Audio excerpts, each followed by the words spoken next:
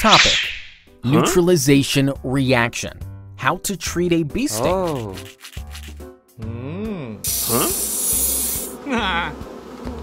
Hey, hold on. Don't go near that honeycomb. Please listen to me. It is quite dangerous. Fine, go ahead.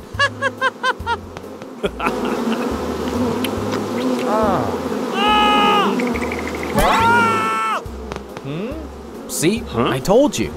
Okay, now don't worry. Put this baking soda solution on the bee stung area. You got some relief, right? Do you know why you got relief? This happened because a neutralization reaction took place when we applied baking soda on the stung area. The venom of a honeybee contains formic acid.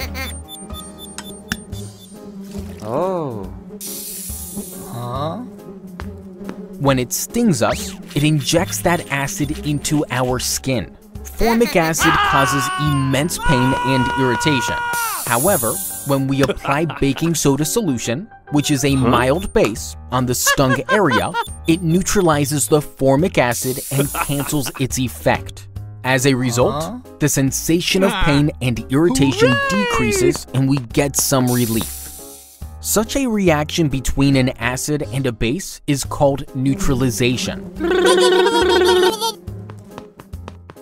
In neutralization, both acidic and basic solutions neutralize the effect of each other, and the nature of both acids and bases gets destroyed.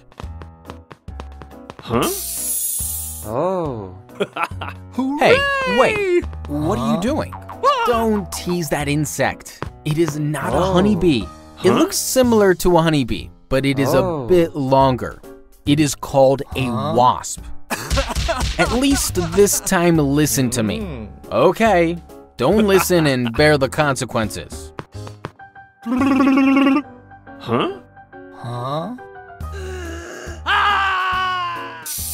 Applying the baking soda is not going to help. See, nothing is happening. I will tell you what to do. Pour this vinegar on the stung area. You will get some relief. Why do you think the baking soda solution did not help in this case? Earlier, in case of the honeybee, we learned that its venom is acidic. Hence, baking soda, being a basic solution, helped to neutralize the effect. Now, in case of a wasp, the nature of its venom is basic. When it stings us, it injects the venom into our skin. The venom causes us pain and itching. Now, baking soda is also a basic solution. Hence, it will not provide any sort of relief. However, when we pour vinegar, which is a mild acid, on the stung area, the acid, that is, vinegar, and the base, that is, the wasp's venom, get neutralized. As a result, the sensation of pain and itching decreases and we feel better. Topic: Rancidity. Why is a bag of chips half full? Looks like you don't believe me. Open the bag. See, I told you. The bag of chips is indeed half full. Why is that so? It is mainly because of a concept called rancidity. When food becomes rancid, it develops an unpleasant smell and taste, and it becomes unsafe for consumption. Rancidity generally refers to a condition where the fats and oils present in food get oxidized, resulting in food spoilage. Since the chips contain fats and oils, they are likely to get rancid. Therefore, to prevent this, nitrogen gas is flushed into bags of chips by manufacturers. But why nitrogen? Nitrogen does not react with fats and oils. As a result, rancidity does not take place. Moreover, a gas in the bag serves as a cushioning agent and prevents the chips from crumbling. That is why the bag of chips is only filled till half. Topic: Acid-base indicators. Why does a turmeric stain turn red? Oh no, you got a stain on the shirt.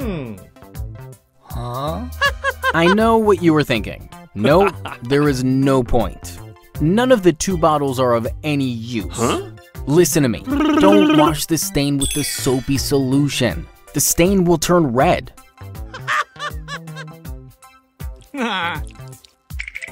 See, I told you. Do you know why this happened? This happened because the food which fell on the cloth had turmeric in it. The color of turmeric is yellow. It is a natural indicator which tells us whether a substance is an acid or base. Now, let us get back to those two bottles. One contained lemon juice, while one contained a soapy solution. When we pour the lemon juice on the turmeric powder, we see that the color of turmeric powder is still yellow. This is because lemon juice is an acid.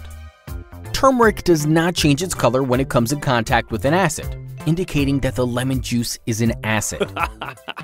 However, when we pour the soapy solution on the turmeric powder, we see that the color of turmeric powder turns red.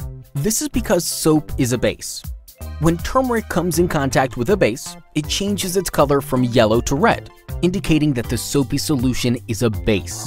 That is why a turmeric stain turns red when it comes in contact with any kind of base.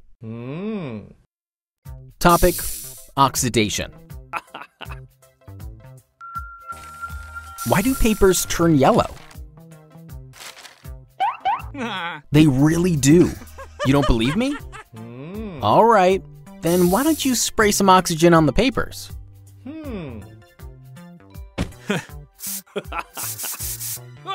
See, I was correct. Do you know why this happens?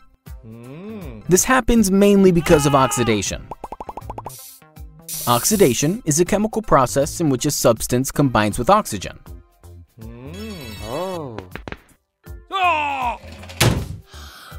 Now, paper is primarily made up of wood.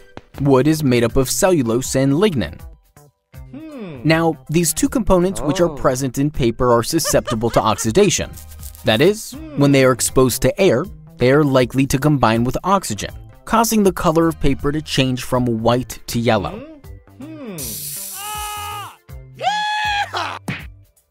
But did you know that newspapers turn yellow relatively quickly as compared to books? This is because there is more lignin in newspapers than in papers made for books. Lignin is more susceptible to oxidation as compared to cellulose. Hence, newspapers turn yellow faster than papers of books. Topic: Oxidation. Why do copper vessels turn green? Wow, what a beautiful copper statue. Have you made it? Good job. But why did you use copper to make the statue? It will turn green after a while. No, it will not happen immediately. It will take some time.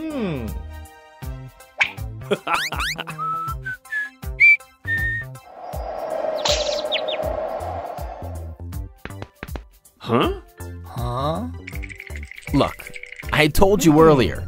Do you know why this happened? This happened because of oxidation. Do you know what oxidation is?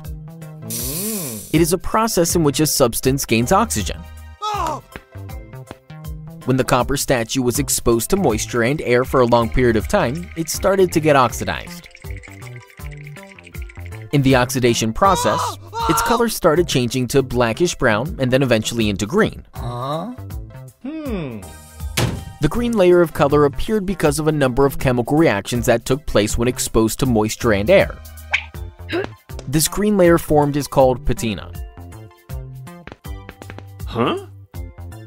No, don't worry. Patina does not damage the statue. Patina is just a layer on top of the metal. It protects the copper beneath from further oxidation, thus keeping the properties of copper intact. Topic: Cleansing ability of soap. Why is soap ineffective in hard water?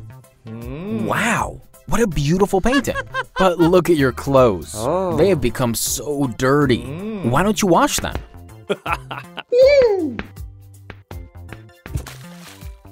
No, don't use that water along with soap. Please listen. Fine, then bear the consequences. See, you're not able to clean them. Do you know why? This is because you used hard water to clean your clothes. Do you know what hard water is? Hard water is the water which contains high amounts of minerals, such as calcium and magnesium, in the form of ions. So, are these ions of the hard water responsible for soap to be ineffective? Bingo, you are right. Now, to understand what actually happened, let us recall the activity. Initially, you drenched your clothes in hard water and then you applied some soap. When we apply soap, it reacts with the calcium and magnesium ions of hard water to form insoluble precipitate called scum. Scum sticks to the clothes, restricting the cleansing ability of the soap. Topic: sublimation. Why do mothballs disappear over time? Wow, you have a nice collection of clothes. But have you kept mothballs to protect them? Yeah. I'd kept them a few months back below these clothes. Hey, where did the mothballs go? I placed them right here. Did you steal them? No, I haven't stolen anything. Mothballs disappear over time. Do you know why? It is because of a process called sublimation. During sublimation, a solid on heating converts directly into vapor without passing through the intermediate liquid state. Don't lie. How is that even possible? See, I also hit a burger here many days ago. It did not disappear. Ooh, gross. Just throw that burger in the dustbin. Not all substances sublimate. Mothballs are made up of naphthalene. Naphthalene has very weak intermolecular forces. Because of these weak forces, the mothball, which is made up of naphthalene sublimates, that is, it changes its state from solid to vapor. Now, this vapor is either absorbed by the fabric or it escapes into the atmosphere, causing the mothballs to disappear over time. Topic: latent heat of vaporization.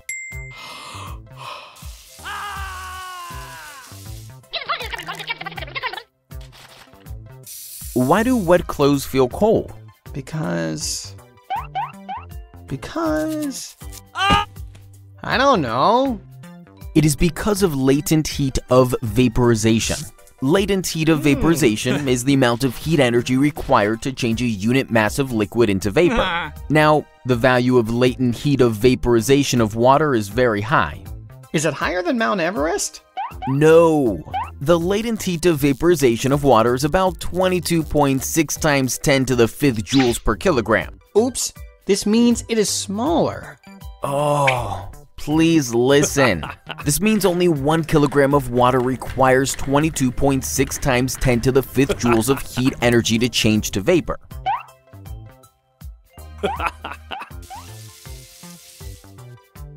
Now, when we wear wet clothes, the water present in them absorbs quite a lot of latent heat from our body and evaporates into the atmosphere, making us feel cold. Topic: latent heat of vaporization. Why does steam cause more severe burns than boiling water? It is because steam is jealous of boiling water. No. It is because of latent heat of vaporization. Latent heat of vaporization is the amount of heat energy required to change a unit mass of liquid into vapor at atmospheric pressure at its boiling point. Whoa. Trust me. Everything just went over my head. Alright, I'll explain it to you. Boiling water contains only a specific amount of heat energy required for it to boil. However, as steam is formed from boiling water, it contains the heat energy of boiling water, along with the latent heat of vaporization. Hence, as steam has more heat energy, it can cause more severe burns than boiling water. Topic: osmosis. How do fish drink water? That's easy. Using a straw. No. Fish take in water usually through their mouth or gills, depending on whether they live in freshwater or saltwater.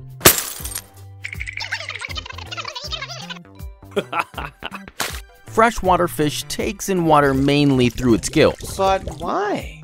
Because it has less water and more salt concentration in its blood than the surrounding water.